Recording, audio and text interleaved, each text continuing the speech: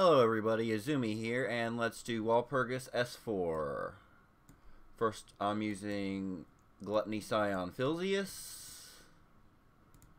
Next is going to be Demolitia. Third is Fairy Senia. Fourth is Apprentice Lipka. And last but not least is going to be Ultima. Alright, so here we go.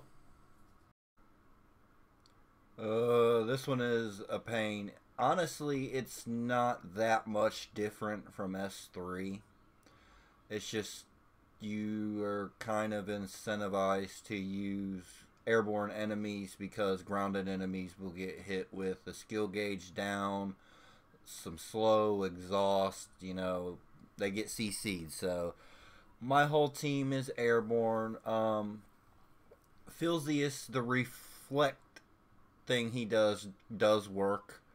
Not to the degree that Sif's cheese works, so you can still kind of use that for some damage.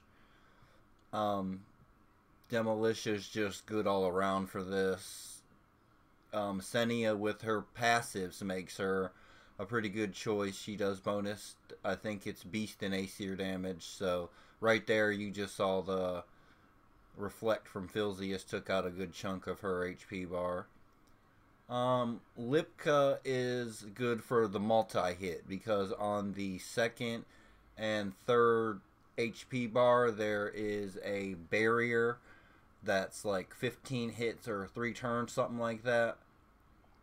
So that's also why my Ultima is just loaded down with multi-hit weapons.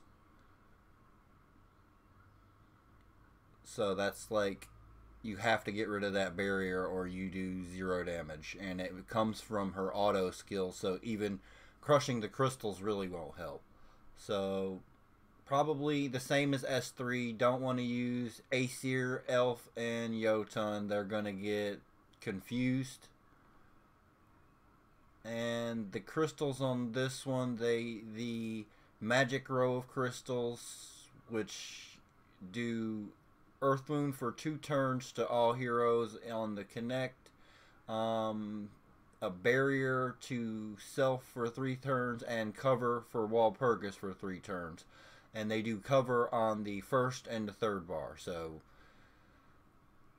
the force crystals, which are the ranged row ones, are they generate the high and low leaf field. So bring your leaf rings, you're gonna need them. And they do skill gauge down to the front enemy. And then the worst part is they restore HP to Walpurgis on the second and third HP bar. So you really need to get rid of these crystals. And a lot of the way that I'm doing it is kind of RNG dependent.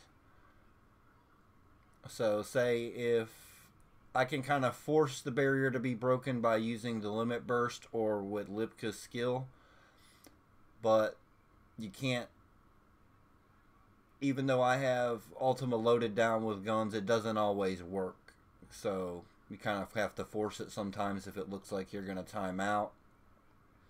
I really needed Ines or Aldra, but I didn't get either one. But those two are the obvious best choices for this.